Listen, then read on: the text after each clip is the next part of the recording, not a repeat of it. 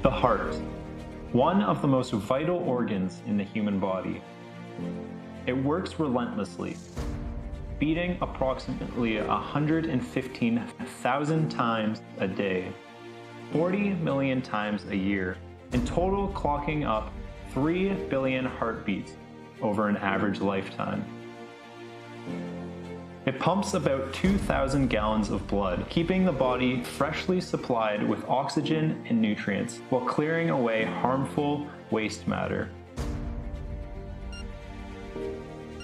The heart begins beating 4 weeks after conception and does not stop beating until death.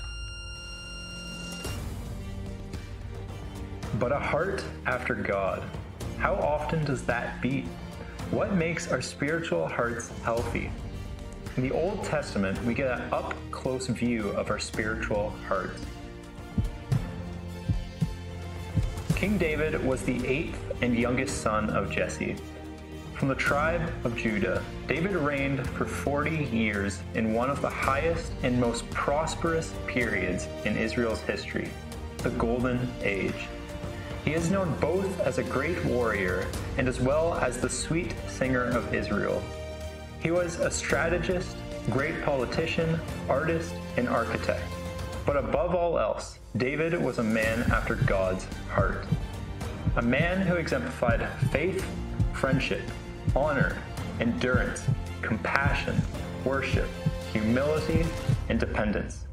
This summer, join us as we dissect the matter that makes up a heart after God, a heart like King David's. All right. Good morning, Church on the Rock. Woo! I love that feeling. All right. Good to see this place filled, and welcome, welcome. I love to see old friends. I love to see people coming back. Oh, man, it is good. It is good. And we'll continue to pray that God will open up more and more seats for us, and that would be exciting for me. I love, by the way, one of the things that here at Church on the Rock, one of our values is just creativity, keeping things new and fresh. I love the artistry of our own people drawing out these beautiful images. We have our Pray for My Heart wall. And if you don't know what that's like, after the message, as we sing some of the songs, you can go up there and say, listen, could you pray for my heart, and write down a way to pray for it. And then I invite everybody, especially those who have a heart of prayer, to go up and pray over those requests. We take them seriously. I know I go and pray over those on Sunday. And so I just love how, in a creative way, we can pray for our stretching hearts. So let's dig into this message on the anatomy of a heart after God. Heavenly Father, you are good and great, and you love us. You love every single person in this room. You love every person that's logged on to our live stream. You love every person that is even listening to this weeks or months afterwards. You just love this world, and that's your heart for the world. Help us to gain that heart. Help us to gain this sort of resilient heart during difficult times, God. And I know that resilient heart comes with a heart after you. So, Father, do that heart transplant in each of us in Jesus' name. Amen. Amen. Well, we have a lot of vignettes of David's life to go through today, so I'm going to jump right into it.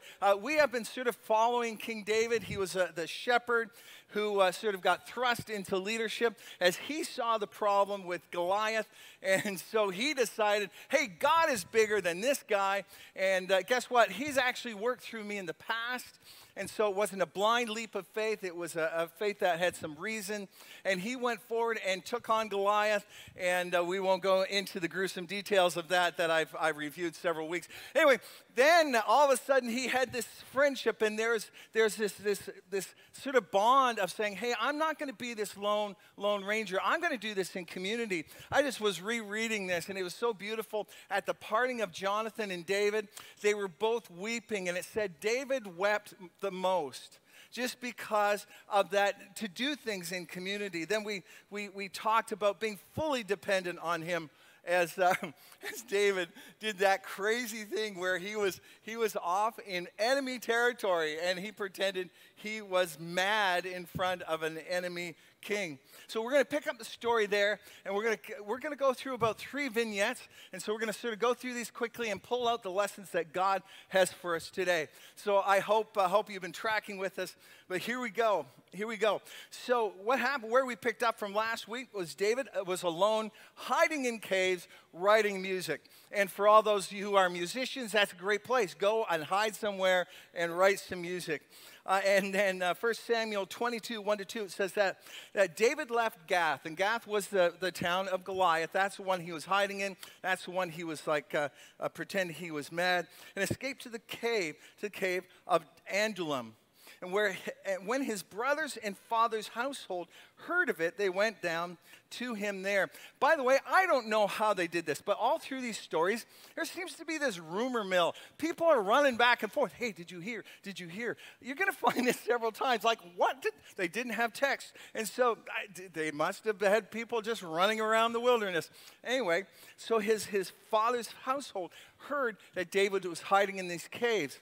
And they went to him, mainly because they said, okay, hold on, King Saul is murderous, and he's going to come and take us out because we're his family, hold us hostage or whatever. So they went down to him there. So now, instead of being alone in the cave, there he's got his father and his brothers, who, by the way, last time we heard were mocking him at the whole Goliath incident. And then let's talk about people. Other people came and found out he's there. Let's find out about his winning team. All right, this is a winning team. All those who were in distress, in debt, or discontent gathered around him. Oh, awesome, isn't that great? How would you like to spend a whole afternoon this afternoon with somebody in distress? All right, come on, hands up. Oh, wow, in fact, I don't want you to even spend a whole, come on, let's have, hey, let's spend the rest few weeks or years with people who are distressed. Wow, sign me up for that one. Or how about people in debt? Hey, can you spare some money? Not much. I'll pay you back sometime. No! Could you imagine that kind of thing, right? Could you imagine?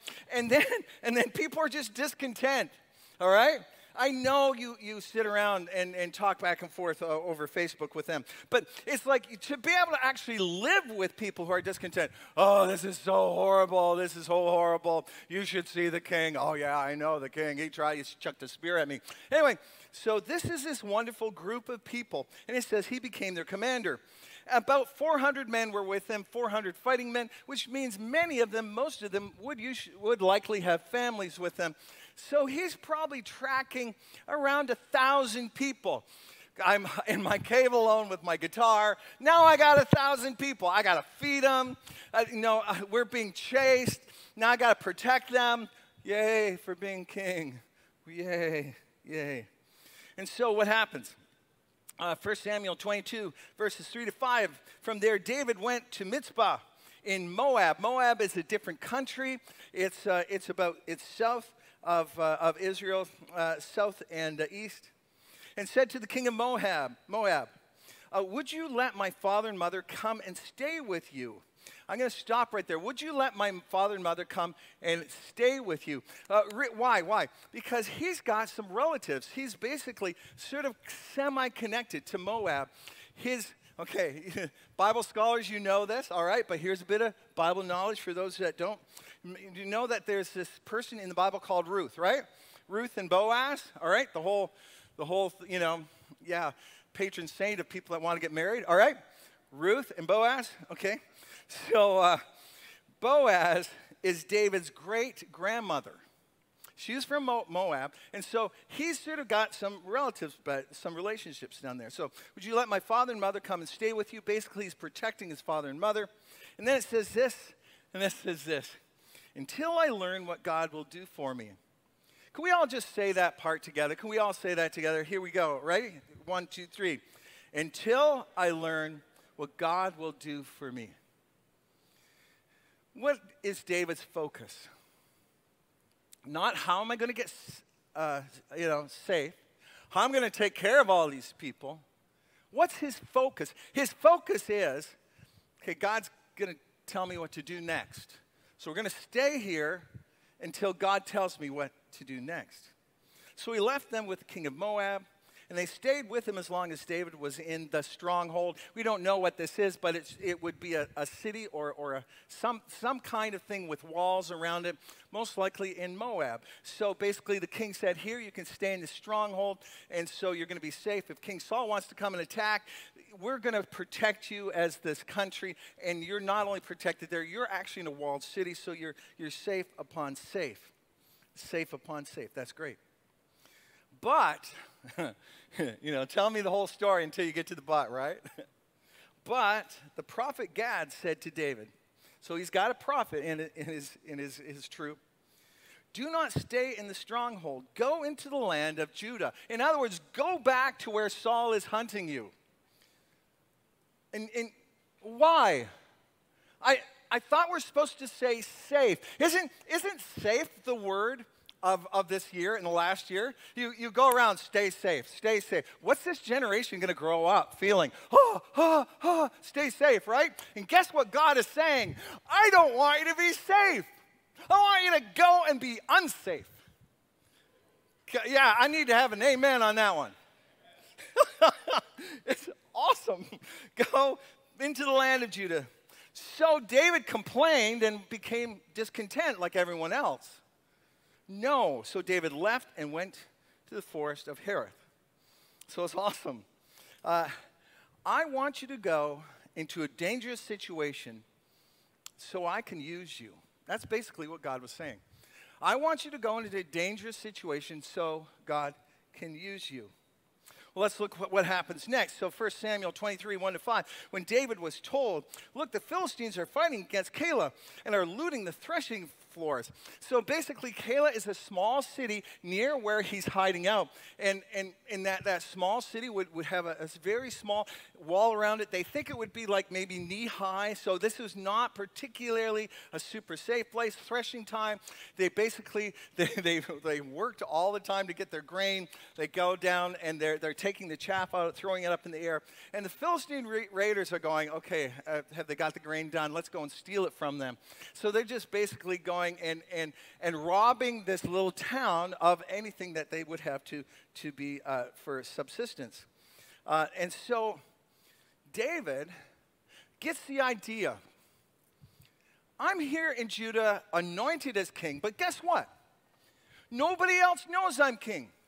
I don't have the title of king. I'm not even paid to be king. It's like I'm going to be a volunteer king, right? Right, I'm not getting paid for this. I don't even have the title for it. Why do I have to do it? Because God sent him there because there is a need. And so he inquired of the Lord and said, shall I go and attack these Philistines? You get this sense, okay, I should do that. But isn't this awesome? Just the moment David gets an idea, he goes and asks, he does listening for, God, should I do this? God, should, this is all through this story. It's so cool. If anything shows you the heart after God, it says, should I do this? Could I do this? Should I do this? He just is always asking God.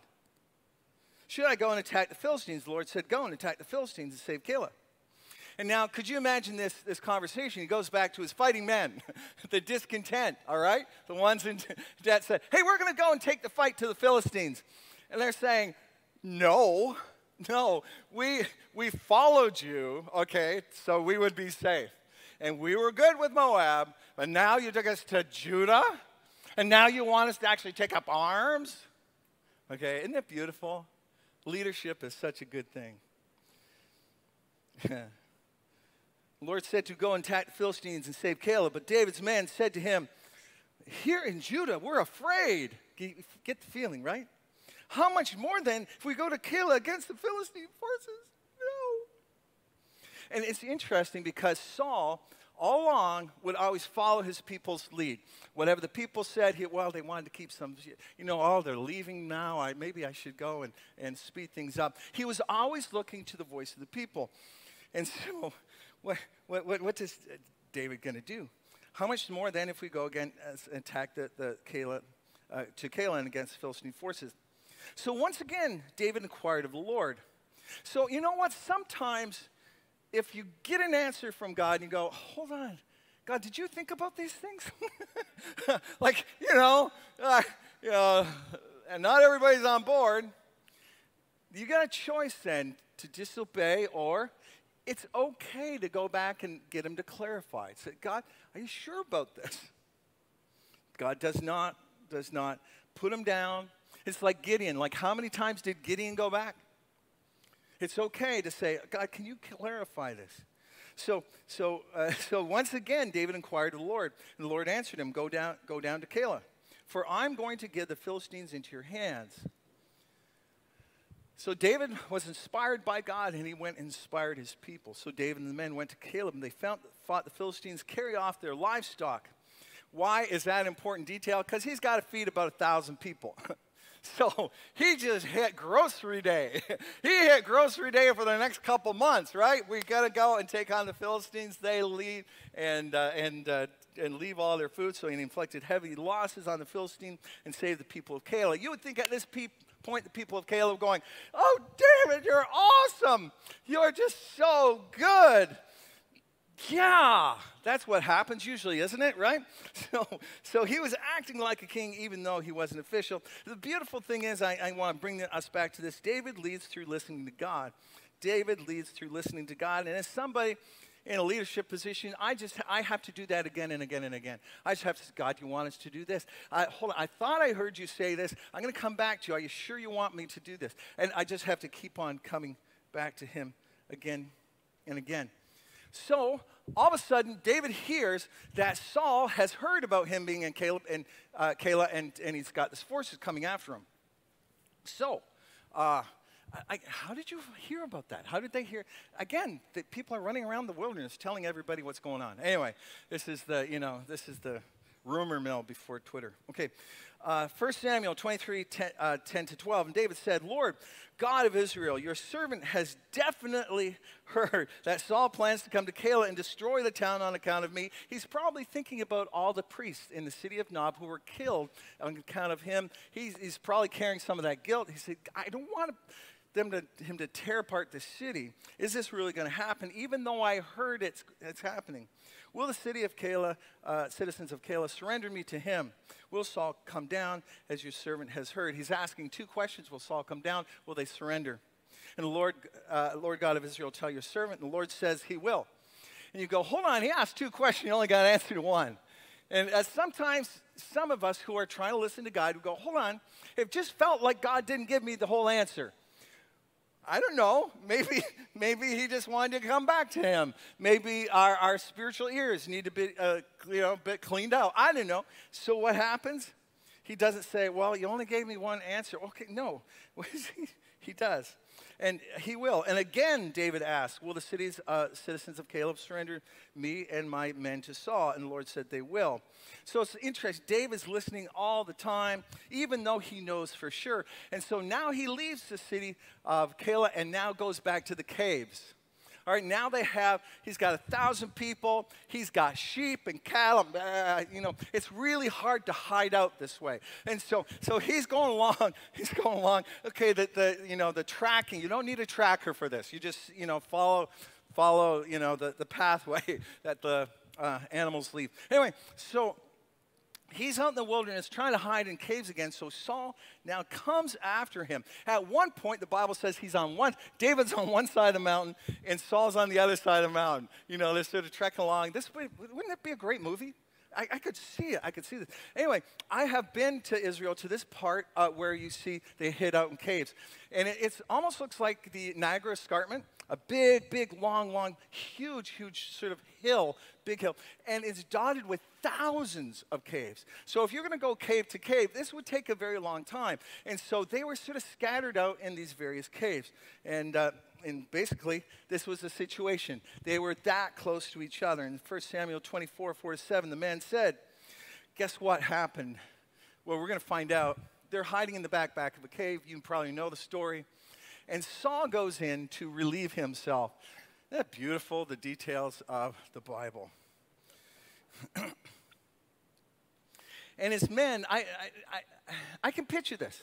They're on their belly in the back part of the cave with their spears and the sword. And they're saying, do you think Saul's, are the men, hold on, somebody's coming in the cave. Somebody's coming in, man, somebody's coming in the cave. Who is it? It's Saul. Wow. And, oh, right? Right? Oh, can you hear some of the guys snicker? And one of the guys says, this is so good. This is God. You know how circumstances are always God's leading? They are not. Guess what? Circumstances, you know what they are? Circumstances. Anyway, so he's there, and we're going to pick up the story. 1 Samuel 24, 4-7. The man said, this is the day the Lord spoke of when he said to you, I will give your enemy into your hands for you to deal with as you wish. Then David crept up unnoticed. Man, he's got to be good, right? Cut off the corner of Saul's robe, okay? This would be some kind of official robe to show his troops that he is the king. Afterwards, David was conscience-stricken. What for? For having cut off a corner of his robe. It's like he dishonored the king. He said, I should not have cut that off. The Lord forbid that I should do such a thing to my master, the Lord's anointed, or lay a hand on him, for he is the anointed of the Lord's. These words David sharply rebuked his men and did not allow them to attack Saul. Saul left the cave and went on his way. They got news that the Philistines were attacking somewhere else. He took the troops with him, and they were left alone. We're going to try and tie up all these little vignettes together into one point. So here we go. It's interesting how David had this quality in his heart. This quality is this word. It's called honor. He honored the disaffected, those who in debt. He didn't send them away. No, find your own way. I only want people to help me. No, he honored them by taking care of them. He honored his parents by, wow, great. Thanks for coming along. You're going to have to follow me. No, I'm going to honor my parents by actually making sure they're okay. Does that sound like somebody else? Like maybe Jesus on the cross? Like he's gasping for air. And what does he do? He's go, take care of my mom, right? Why? He's honoring his parents. He honored King Saul. Let me just do a little catch up on King Saul here. He is an evil man. Evil man. King Saul, he's lost his mind. He's chucking spears at people. Number 3, King Saul is demonized. Right? But King David honors him. He feels horrible that he dishonored him. And then most of all, he just honored the voice of God again and again. Once God said something, okay, I'm going to do it. God said something, I'm going to go and do it. I'm just going to do it.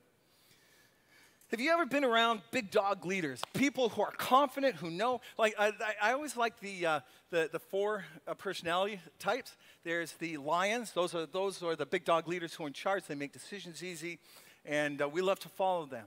The opposite of them are the golden retrievers. They just wag their tail and say, love me, okay? Okay. Then we have the beavers who are hard at work, and they get a lot of stuff done. And then opposite of them, they have the otters who are like, fun, all right? So that's how the 4 personalities work, right? So just to let you know, this is, God has a sense of humor. I am a golden retriever. Like, love me. But if you've ever been around a big dog leader or a lion leader, one of the hard things and David is this big dog leader, one of the good things about them, they're confident, they make decisions easily. One of the things that is really hard for a big dog leader is to honor other people. It's just hard for them. So David is working against his natural bent to be able to honor people. Let's look at how he did this and how the scriptures ask us to do this. First of all, the scripture asks us to honor all people. David took in the distressed, those in debt, those who are disconnected. He honored people who did not deserve respect. Kind of like Jesus, right? Jesus, when the sinners and tax collectors came close, I love it in Luke 15. They're coming close, pressing in, and he said, yes, isn't this exciting? And he tells the story of the lost coin and the lost sheep. He said, listen, when you find these people, you're supposed to be putting up balloons. You're supposed to be excited about this. And so David comes in and honors all people. Psalm 8:5 says this, what are mere mortals that you should think about them? He's talking to God. True. We are mere mortals, God. Human beings that you should care for them. Why do you even care for us, God? Then it says this, yet you made them a little lower than the angels. You crowned them with glory and honor. We honor every single person that God has ever made. Why? Because they deserve it? No. Because they're made in the image of God. Every single race. In prejudiced societies, we will honor every single person no matter what. We will honor the smart. We'll honor those who are not so smart. We'll honor those who are rich. We'll honor those who are needy. We'll honor every human being even while they're still in the womb. We will honor every person. Why? Because they're made in the image of God. And so, God loves each person, is drawing them to himself. And so in 1 Peter 2:17, it says this, show proper respect to everyone. Everyone. There's interesting in my sort of tenure in ministry, God always sends people. Nancy, our children's pastor, she says they're called extra grace required. Okay, and they'll come up and they'll say, Dave, and they're sort of tugging on my shirt, and it's really easy for me to turn no, because I got a million things I have to do, but God always reminds me, no. They are made in the image of God. So I'm going to stop and focus and ask, how are you doing? How can I pray for you? It's often after that, they ask me about 10 more things. I go, I can't help you with all those things because there's other people too. So I'm not going to follow everything they tell me because I honor God's voice first. But guess what? I will treat them with honor and respect because they are made in the image of God. Show proper respect to every single person. And then the Bible tells us this. Next one is to show special honor to Christians. It says in 1 Peter 2:17, I'm going to continue. It's like a shopping list here. 1 Peter 2:17, show proper respect to everyone. Love the family of believers. So I get to love all of you. If you're in the family of believers, guess what? You have entered into a community of love. And love is everything from hugs, the good COVID hugs, and we're not going to go on screen about this one. Anyway, to words of kindness, to actually helping each other. We're a community of love here. We're a community of love. So show proper respect to everyone. Love the family of believers. And in Romans 12:10, it says, be devoted to one another in love. How do you do that? You honor one another above yourselves. So how can I honor you or show you respect, more respect than I even give myself? I'm going to honor everybody here. Everybody here. And that's why I love being in the family of God. If you're not in the family of God yet, you got to come, man. There's all kinds of reasons. Your sins are forgiven. You get to know God. You get prayers answered. You get a Heavenly Father. But you get a community of love. If you want to come into a community of love, this is what the local church should be. It should be a church of love where we're helping each other out. Man, we should be able to share with each other, bear each other's burdens, help each other. And that's, can I just put this out there? Like some people say, well, why go to church? The message, I work a lot on this message. It might not seem like it, but I do. And the deal is, this is only about 10 to 20% of what the church is. This is, okay, I give too much. 10% of what the church is. So listening online, thank you for listening online. But to be a part of this is small groups and volunteering and loving and helping and giving words of encouragement and natural ones and supernatural ones. It's a community together. I love Christians, man. I remember going into Starbucks once, and there's a guy with a Bible. He's reading the Bible.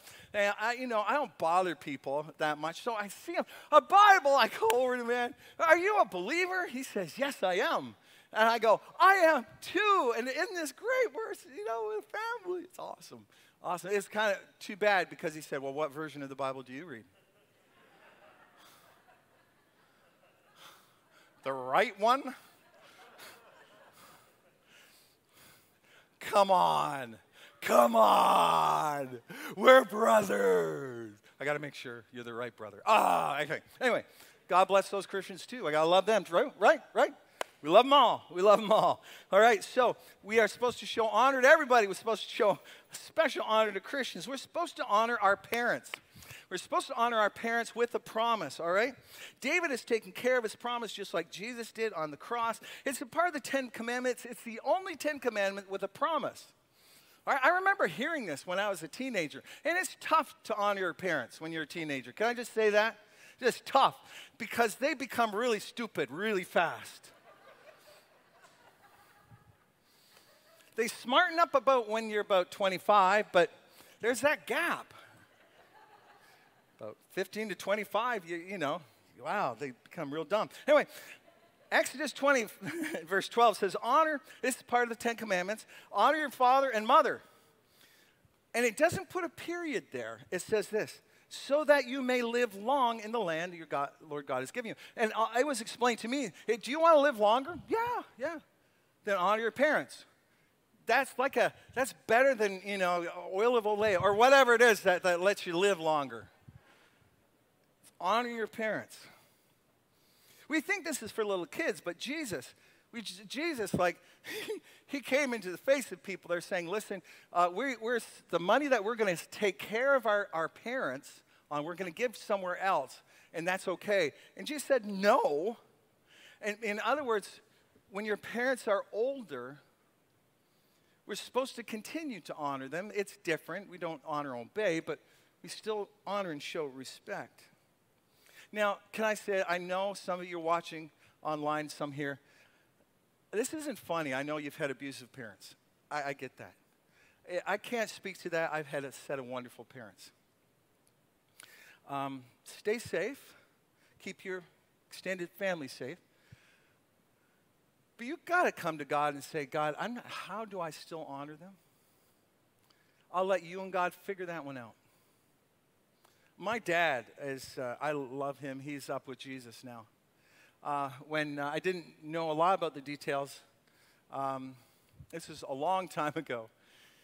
When he was, I believe, 16, his father left his mother.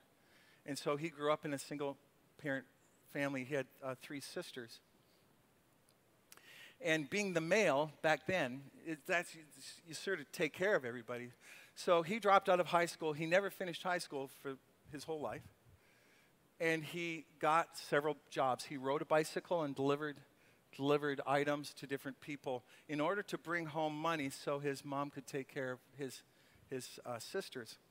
And if you ever saw my dad, he had like really kind of weirdly rosy cheeks. And I found out later on he got frostbite from driving the bike to deliver things to people, because his dad left his family. One of the most beautiful things my dad did with me, he said, Dave, come on, we're gonna go and see somebody. Cool. He says, I don't believe you've ever met my dad, he said. His name was Archie. And he says he's moved back into town. We're going to help him out. So Archie, his dad, is probably in his 90s, and we went into his house. And, you know, have you seen hoarders? That would be a poster child thing of hoarders. And he said, Dave, start to take care of that wall. You're going to clean that up, and let's bring this out.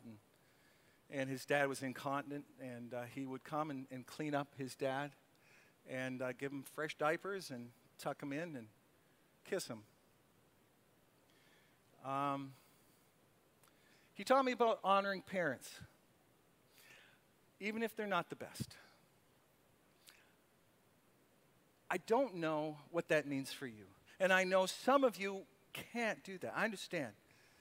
But somehow, if you call yourself a Christian, we need to honor our parents. It's interesting, a later story, David meets Saul, and again, Saul says, oh, I'm sorry, come back to the palace, come back to the palace. You know what David did?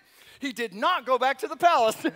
He kept himself safe, right? Because he goes, I know, he was not reconciled. He gave forgiveness to him, but he did not try to put himself in any further danger. So that's okay. But he was conscience-stricken, because he wanted to honor him. And David honored his parents by make sure they're taken care of. Okay, here's the next one. I should not put the title on the screen because I know half the devices will be shut off at this one. But it's in the Bible, okay? Come on, give me a break. All right, can you give me a break, please? I'm trying to preach the Bible here, all right? Here we go. Honor those in authority. Yeah, ouch. Ouch, yeah, Casey, I'm going there. Man, I know, we don't talk about politics here at Church on the Rock. You know why? Because I want people from conservative, liberal, NDP, even the Green Party, to fall in love with Jesus and actually accept Christ as their Savior. Accepting Christ as your Savior is more important than your political, stripe. Can I say that? Accepting Christ, yeah. Thank you. Man. And God's going to have people of every stripe in there in heaven. I think more of one, but I'm not going to tell you which one. 1 Peter 2:17 says, show proper respect to everyone. Check. Love the family of believers. Check. Fear God. Check. Honor the emperor. Golly. These emperors were building temples to themselves at the time. Number 2, they were spreading misinformation about Christians. Did you know fake news and misinformation was going back to the 1st century? I always think there's only so many demons out there, right? The demons recycle these things. Anyway, they are. They would say Christians were atheists. Why? Because they did not worship the Roman pantheon. At the Pantheon. They would say that we were immoral and that we were like these people having orgies because the communion time back then was a whole meal and we called it a love feast. And it was sort of closed off to other Christians. So, come Christians, we're going to have a love feast. Then you know how secular people think? Whoa. They're just, okay? So they misinformation. And then they said they were cannibals. Christians were cannibals. You know why? Of course, we were drinking somebody's blood and eating somebody's body. So like Christian, they were feeding misinformation, all right? And so, and those were the good Roman emperors. They're pretty evil. Man. And at one time, we would be forced as Christians to worship the emperor, to give a small token to him, or else we could not trade. There were times that Christians would respectfully say no. In fact, the book of Revelation talks about the Christians that accommodated to the culture and honored the emperor too much and actually gave him worship. Jesus said, you cannot do that. So God draws lines in the sand. There are some things you cannot do no matter what our leaders tell us. We were told not to preach the gospel. But our forerunners stood up and said, no, we will obey God and not you because you're telling us what to talk about. There will be a time when the government will restrict what we teach other people and we will respectfully disobey and love them and pray for them. We don't get our cues from the surrounding polarized culture, okay? We just don't. I'm not sure how we do this. I think we can talk about issues. I think we need to debate them. But there's this word of respect and honor. Maybe that's tone.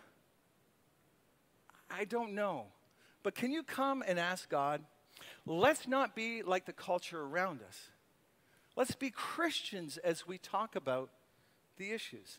Romans 13, 1-2 says this, let everyone be subject to the governing authorities, for there's no authority except that which God has established. The authorities that exist have been established by God. Consequently, in other words, God made this thing called the government.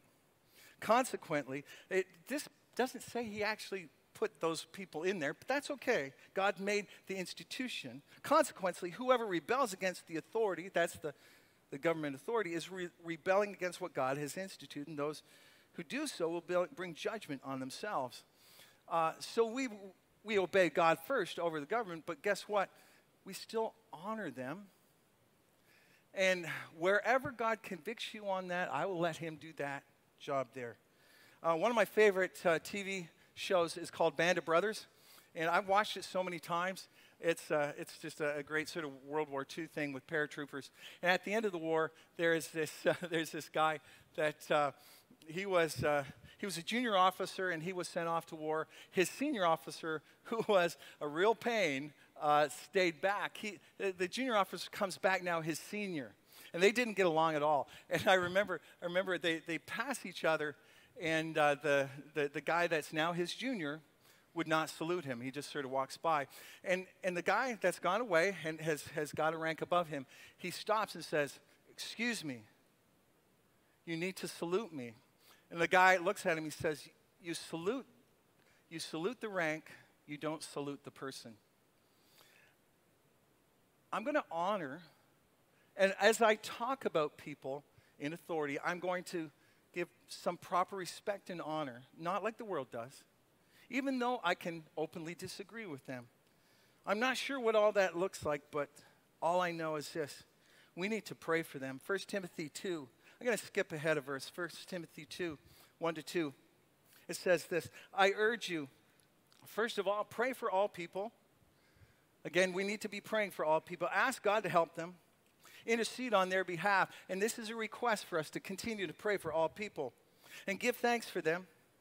God, I want to thank you for you. Isn't that great? Those are good prayers. Pray this way. How? This way. For kings and all those who are in authority. I'm going to intercede for them. I'm going to intercede for them. Why? So that we can live peaceful and quiet lives marked by godliness and dignity. So we're going to pray and ask that God would give us space and freedoms so we can continue to preach the gospel.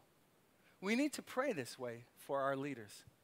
And so every time anger just stirs up in you about a political situation, and it stirs up in me as I see so many things on the horizon being shut down for Christians, it angers me. But then I know, hold on, I got to turn this into prayer, I'm going to pray for them, and I'm going to pray that we can live a peaceful, coexistence.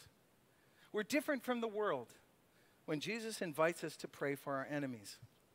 So I'm going to stop and pray.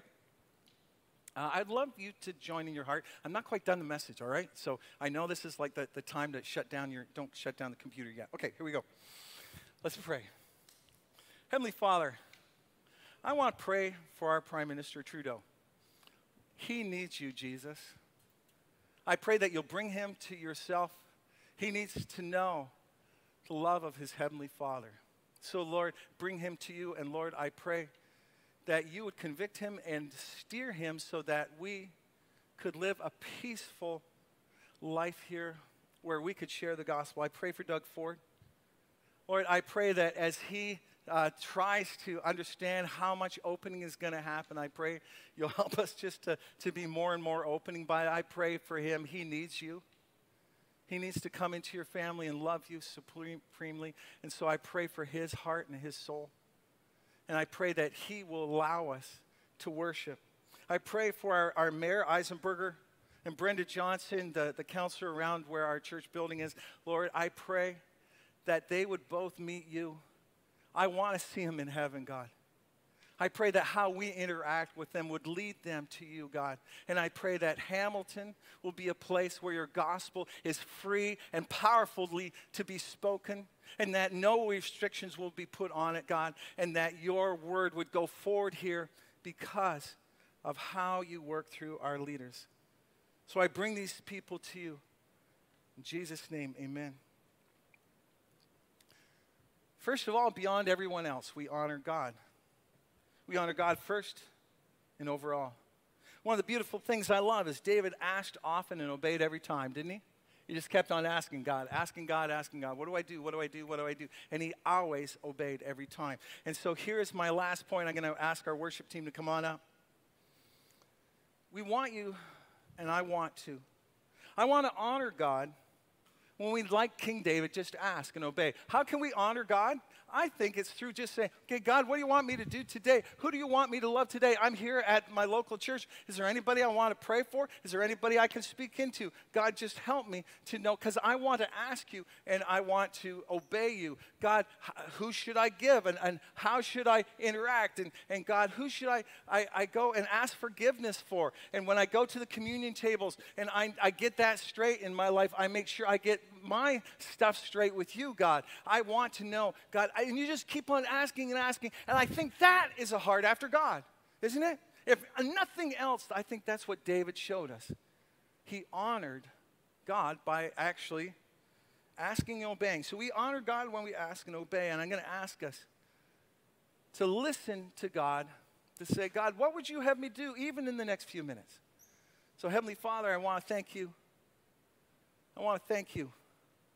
Oh, God, I want to thank you that we are a type of person that in the midst of conflict, in the midst of sometimes having to say no, we do so with honor and respect because we are your children. God, I just pray that you'll please help us to be people who ask you often and obey always. So, Lord, during these next few moments as we worship, lead on, O King Eternal, in Jesus' name, amen. So, Kate, why don't you, I know that you get to collect some of the questions, but I thought you had a really neat insight just about what honor was. As we were worshiping, I was like, love, so honor feels very practical. It feels like maybe the practical outworking of both love and humility. I don't, like, they're interconnected. So what does love look like as we do it? Yeah. Love it. I don't know. It's just interesting. You think, like, Dave went there, right? Went there with some politics, which is so important. It's where we live right now. So my first question, before we get to the other one that was sent in, was what happens, and tell me I'm not the only one. You're sitting around a table. It's Canada, the last 18 months we've had, and the conversation turns yucky, and it's just kind of filled with scorn, mockery, maybe disgust. Like, what do you do in those moments where you're like, okay, my role here is to be honoring? Yeah, I always think we can talk about the issues, talk about the ideas, but once it becomes personal attacks, then I think then we have to pull back on the personal attacks.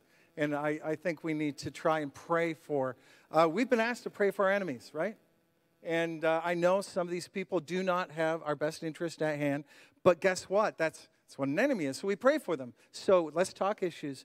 But then once people start scorning and start saying, if I saw them dying, I would not help them, you go, hold on, whoa, you know what? I'm a follower of Christ, and I will love, and I will honor these people, not just because they're human beings, but basically because they're also put in a place of authority. So I think there's a difference between persons and issues. That's how I deal with it. Any good insight from you, Kate? No, that's a good one. It is tricky. I find it really tricky. And you don't want to be that person that stands up and like, too good for this conversation. It's a little bit self-righteous. Totally. Like, I'm just going to walk away from it. Because we have to learn how to have conversations and disagree. Like, we talked about that. It's a crazy time. Canada does not love having conversations where we have different opinions in love. So how can we, as a body of believers, love so well and be convicted at the same time? I feel like that's an invitation for us to walk into. How do we practice that? Thank you. True.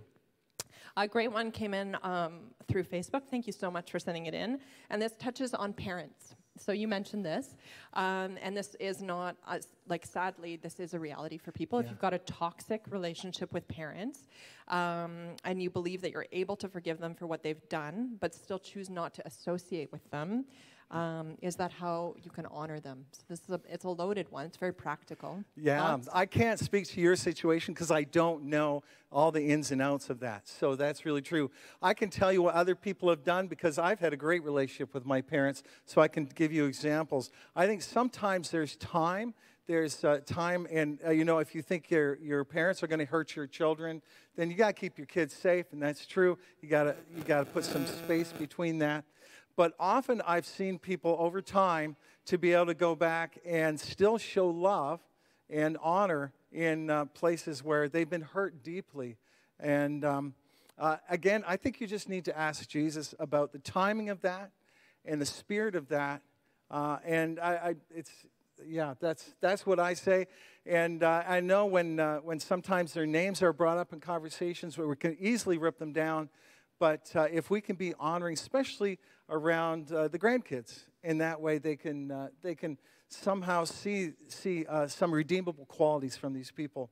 But yes, just like I was saying with King David, he was asked to go back to the palace. He didn't, so you don't have to always go and have face-to-face all the time. But there's a way of talking and showing respect. Can I get really personal?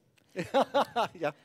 As a hallmark, I guess. A while ago, my parents divorced. They were like 6 months short of their 30th wedding anniversary. I was totally rocked. Wow. And it really, really hurt. I felt super betrayed, and like everything I think you feel when that happens.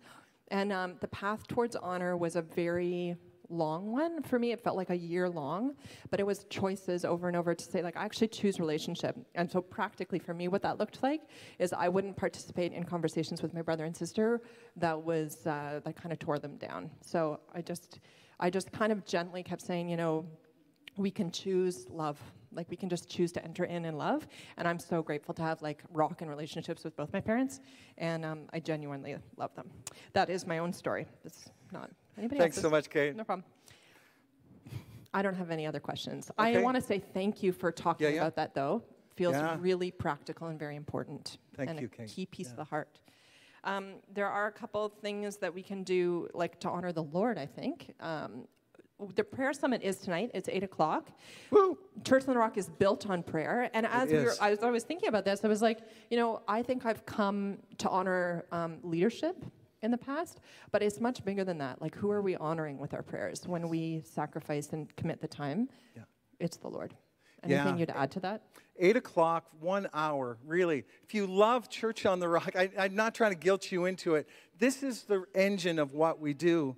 So could you consider coming on for 1 hour? It's fun, it's quick, and as your pastor, I am waiting for miraculous things to happen, and I'm praying for these things daily.